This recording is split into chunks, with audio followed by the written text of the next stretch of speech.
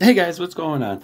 So first off, Chuck is coming back home Friday. Any ideas of what to do with his ashes and his cast footprint, let me know.